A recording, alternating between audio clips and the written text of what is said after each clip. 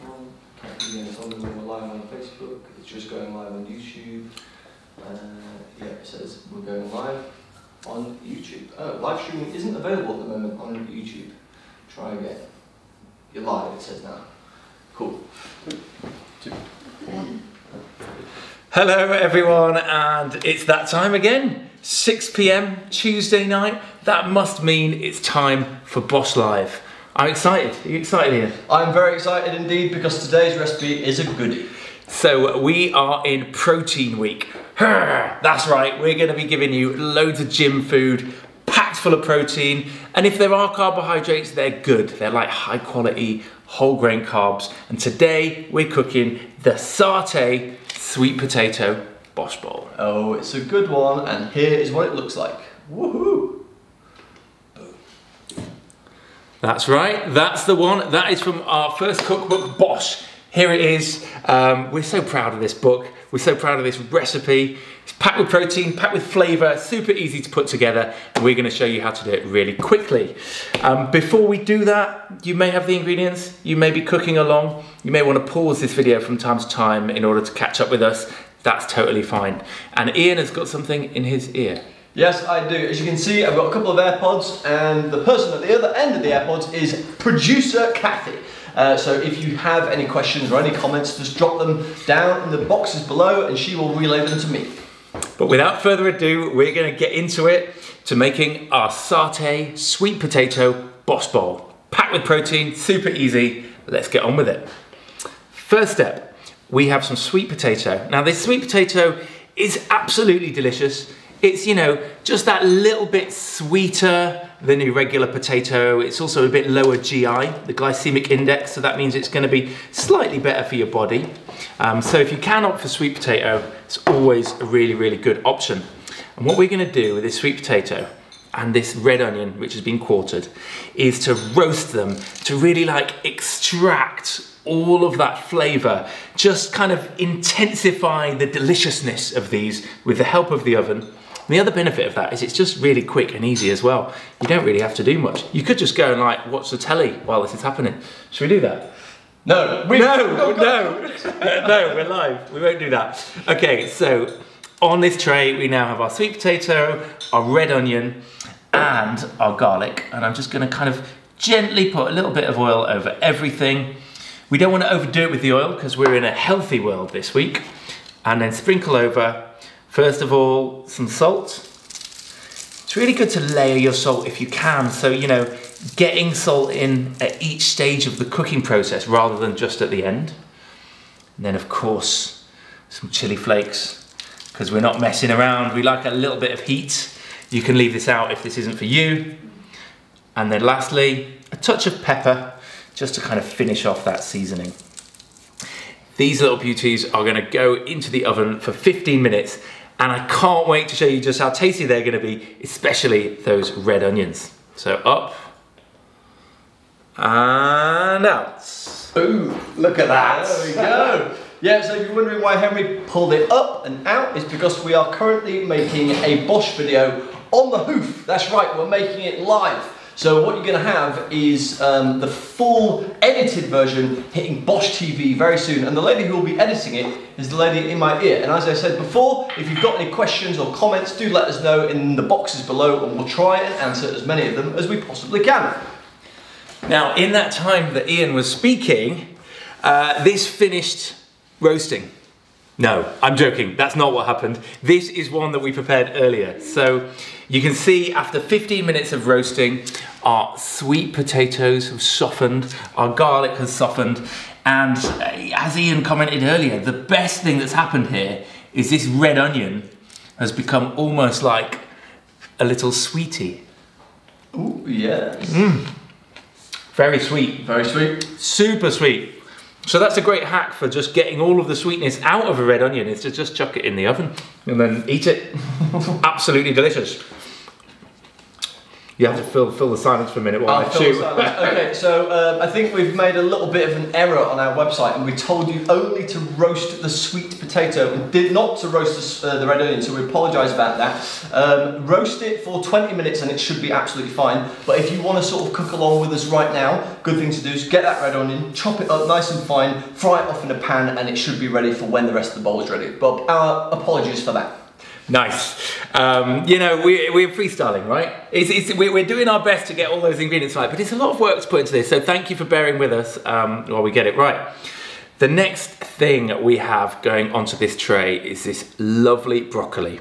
You could use tender stem, but we've actually just used broccoli, a giant head of broccoli, chopped it into the florets, and now I'm just gonna tip these florets onto this same baking tray and pop all of this back into the oven for about another 10 minutes or so. The key thing here is they cook at different times, so we do need to give them different times in the oven. That wasn't right, was it? I'll go up and out, up and out. This is how it works, right? Bosch video style. Boom. Up. And out. Ooh, lovely. There we go. How cool is that? You're seeing how we do it behind the scenes. That's right. There's some trickery involved in making the Bosch video, and you're getting it all right about live. So hopefully all of you guys that are cooking along with us are chopping up your red onions nicely and getting them fried, or just sort of roasting them and taking a little bit longer than you would have otherwise. I do love a red onion, don't you? Yes. Red onions are one of my favourite things. So talking about trickery and making a Bosch video, here now is one that we prepared earlier. So now you can see our broccoli have nicely roasted, our red onions have nicely roasted, and our sweet potato is like nice and soft and delicious. I'll give one of these to Ian to taste. Ooh, go on then. Lucky Ian, look, there he goes. Let's have a look.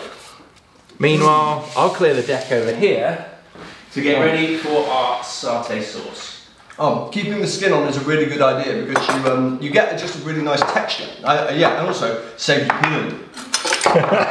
What we got going on? Another trick you could do with that red onion actually is you can do that in the barbecue. I think if you've ever seen a chef called DJ Barbecue, yeah, we cooked with him once upon a time at a festival. Do you remember being able to go to festivals? That seems like a long, long time ago now, doesn't it? This is just the new reality. Yeah, the new reality is we all stay at home all the time. But I remember DJ Barbecue telling me about his dirty onions, where he basically takes whole onions, like 5 or 6 of them, and just chucks them in the barbecue on the stones and just lets them kind of burn and develop and blacken. And just the sweetness you get in an onion when you really, really heat it is incredible. Yeah, onions are so good. It's so good. So our roasted veg is all done there. So next up we're gonna make a satay sauce. Super quick, super simple. We are gonna use the NutriBullet, which is gonna help us to really quickly whiz everything together. So Ian's gonna get his lovely focus, but in the meantime, we've got that beautiful top camera, and I'll talk you through all the ingredients that are gonna go into our satay sauce. Satay sauce is a kind of Asian, peanutty sauce that you'll often find with curries, and I have to say it's one of my favorite things in the entire world. I mean, peanut butter is great on its own, but the minute you combine it with lime, with chili, with ginger, with garlic, and with a little bit of either salt or soy sauce, it just becomes something extra special. And to top all that off, we've got some coriander. Some of you might not like that coriander, but this is one of my favorite things in the world as well, so we're gonna pop that in there too. First up, in with our peanut butter. Do I need that, or shall I use a spoon? No, you can just use that. Okay. Pop that straight in there into our NutriBullet. Any high-powered blender would do at this stage. I wouldn't really fancy doing this by hand, but you know, whatever you've got should do the trick. You could, of course, use smooth peanut butter, but we've opted for crunchy. Doesn't really matter because we're going to blitz it all down to a dressing anyway. In with the juice of 2 limes. If you can be bothered, you could also just grate the skin, the zest of that lime in there, and that's going to add an even more beautiful fragrance to this dish. But we're doing this live. We want to keep this nice and quick for you lot, so we're just going to squeeze in the juice and be done.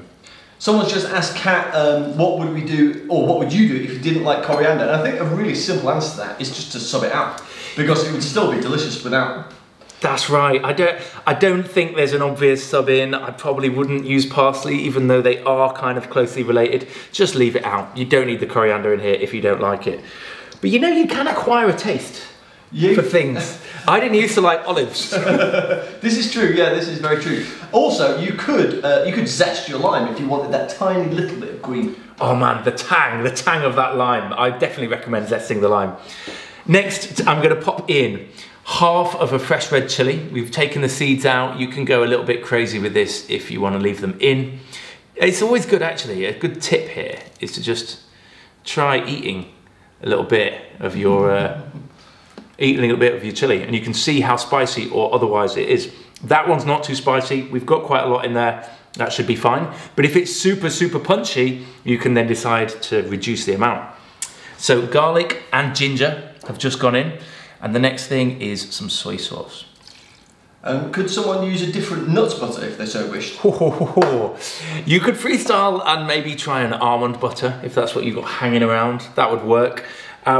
We talked about this the other day actually, because we got asked this question before, and we landed on tahini as maybe being an option that's a kind of nut-free option, but we've not tried it. No, maybe we should try. Maybe get a teeny satay. Tahini satay. Teeny Tahini satay. Boom. Yeah, nut-free satay. Yeah.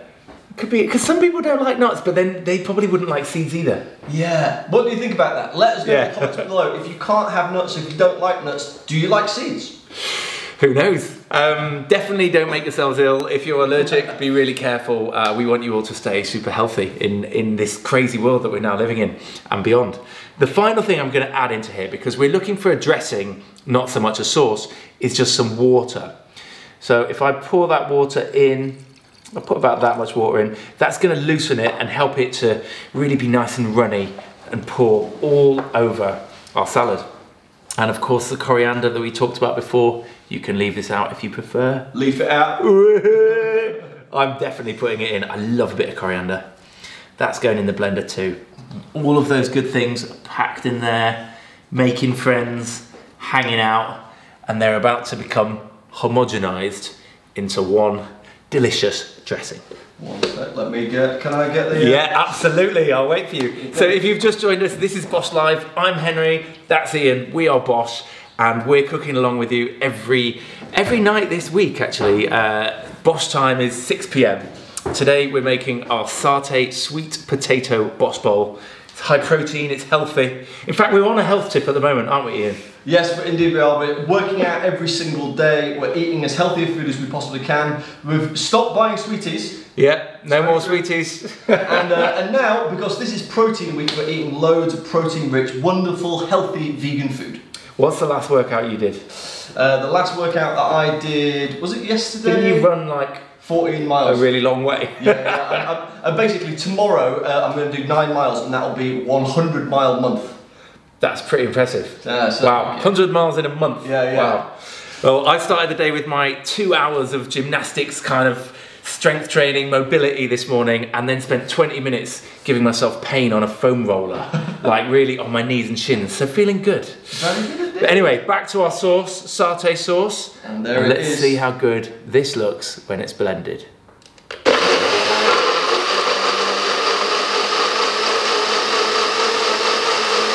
Have to do the blender dance.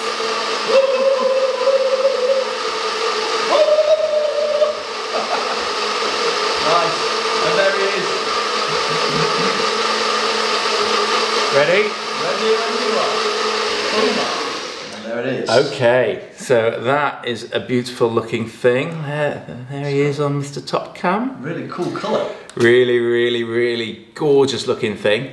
In case you're wondering, that was the blender dance, the Blitz hits from Living on the Veg, our TV show, and that is what the inside looks like of our satay sauce. So much coriander, it's kind of got a green tinge. Mm. I bet it tastes amazing though. Mate, it smells. Oh my god. Yeah, I can confirm that smells exceptionally good. Absolutely stupendous, the flavour of this thing. So if you take nothing more from today's video, please take this dressing, cook it for your loved ones. Ideally put it on some plant-based food and just show them how delicious plants can be, because that I mean, that's incredible. You could, I reckon, you could get that and you could just sort of have that with some like julienne carrots and just have it with some like wholemeal noodles. So you just have that as a really nice kind of dressing for a noodle dish. It would be so, so good. It's going to turn anything into an absolutely gorgeous cacophony of satay. So yeah, definitely play around with this dressing. And this whole recipe actually, you know, we call it a bosh bowl, which basically is just our version of a Buddha bowl. But we're popping in our roasted veg, you can really freestyle and pop whatever you like in there. Just make sure you've got some protein and ideally high quality carbohydrates.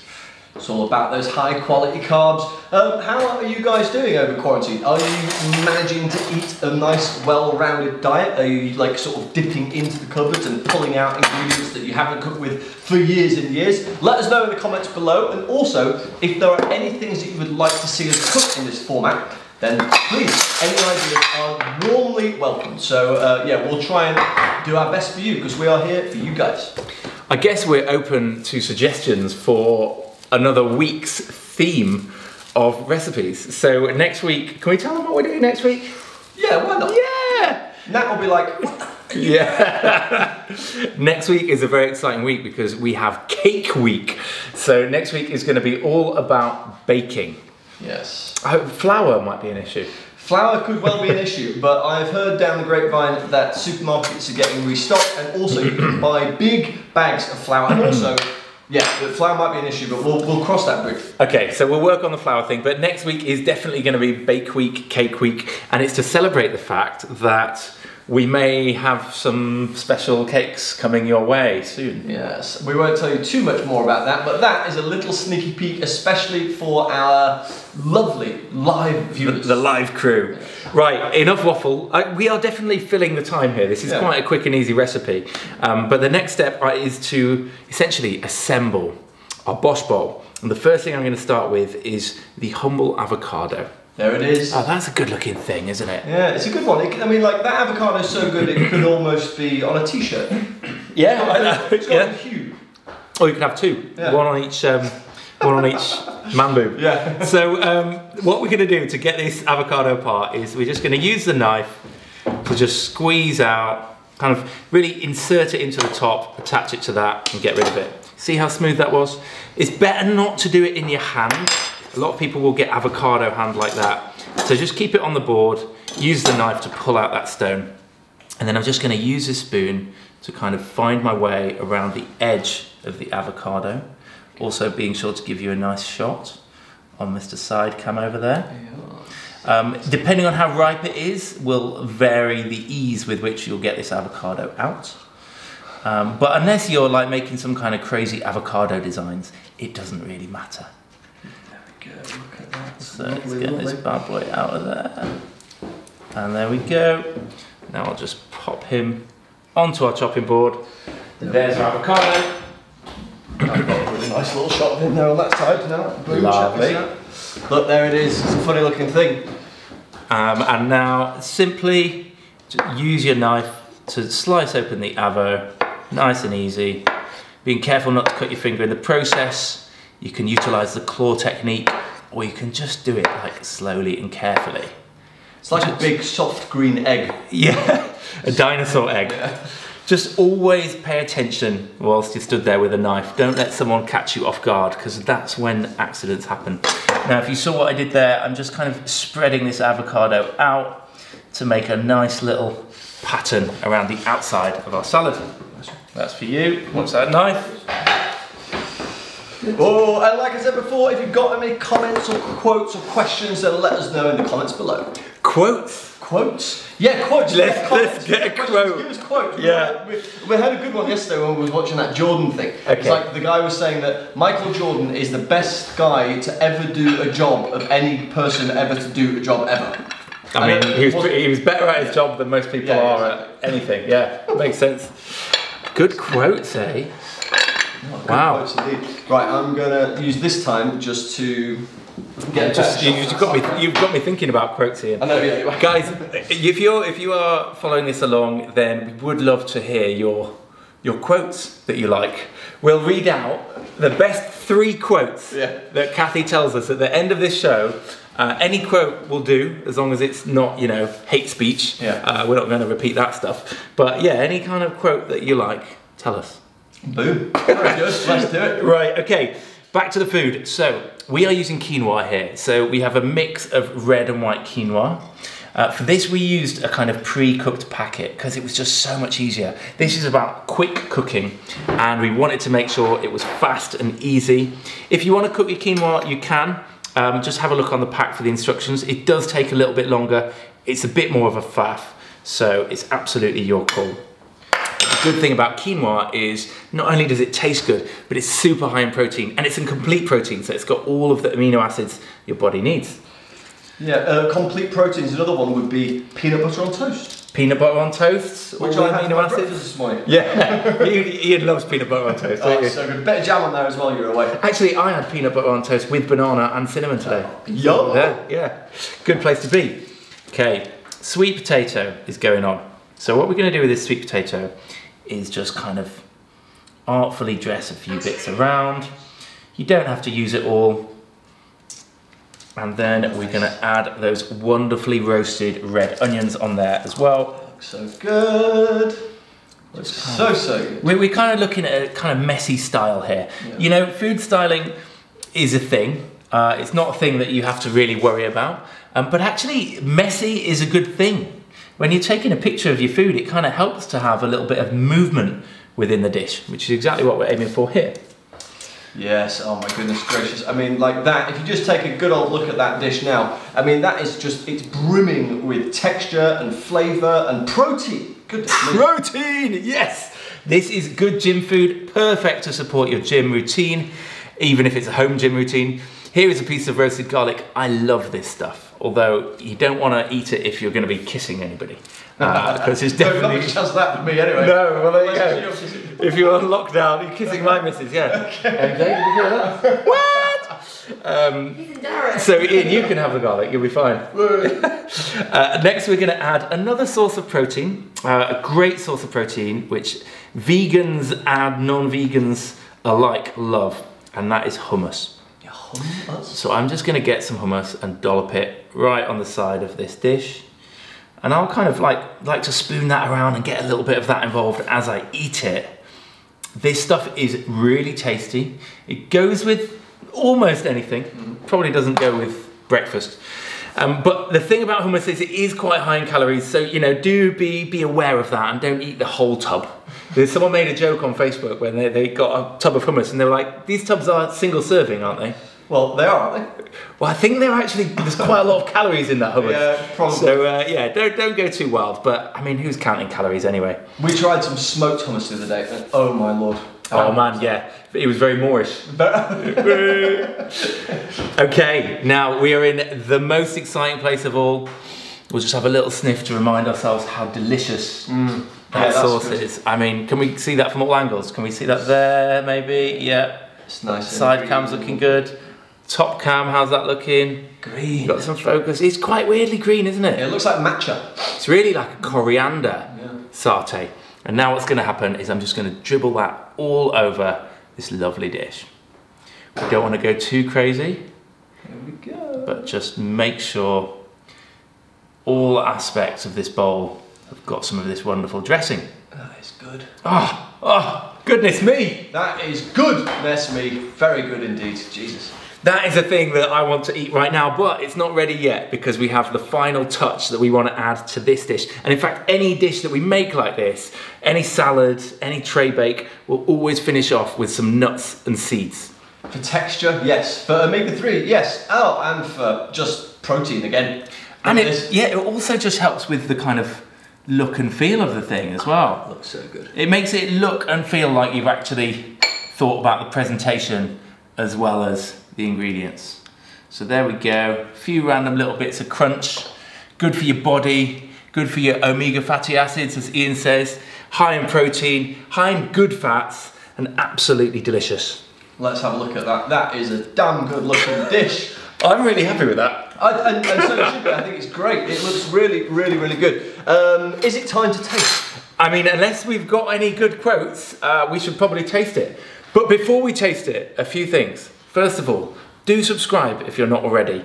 Whether you're watching on YouTube or Facebook, hit subscribe or like and hit that little notification thing so you know when we go live. Because we're going to be doing this, well, at least for this week, maybe for next week too. We don't know. We'll see. I'm giggling to myself because Kat's just put the first quote in and I'm not going to repeat it. It's from a girl called Sophie and it's something about grass on the pitch and playing ball. We did say any quote. I was like, yeah.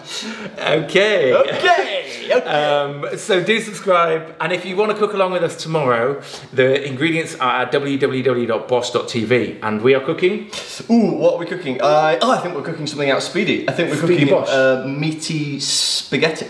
Sick. Yeah. Meaty spag bol. Meaty spag bol is on the menu tomorrow. Vegan, obviously. And it's, like we said, it's from our brand new book, Speedy Bosh, which is coming out in 17th of September. Pre-orders now, available. Yes.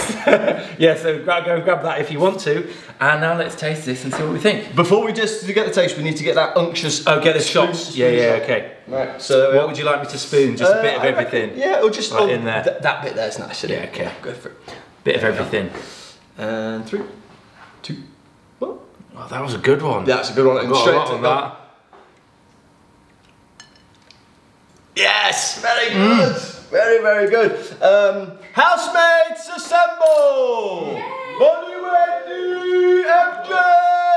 We need to just prove to the masses, you guys, that this is indeed exceptionally delicious.